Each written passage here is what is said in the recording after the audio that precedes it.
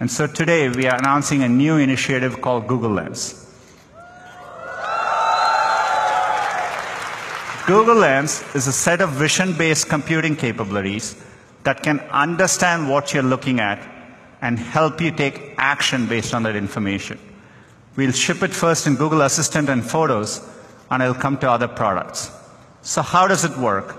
So for example, if you run into something and you want to know what it is, say a flower, you can invoke Google Lens from your assistant, point your phone at it, and we can tell you what flower it is. It's great for someone like me with allergies.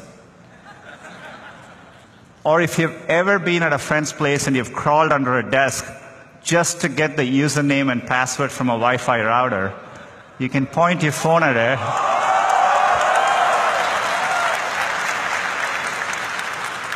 and we can automatically do the hard work for you.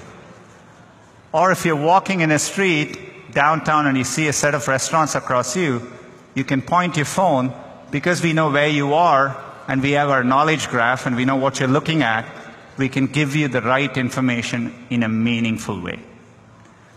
As you can see, we are beginning to understand images and videos.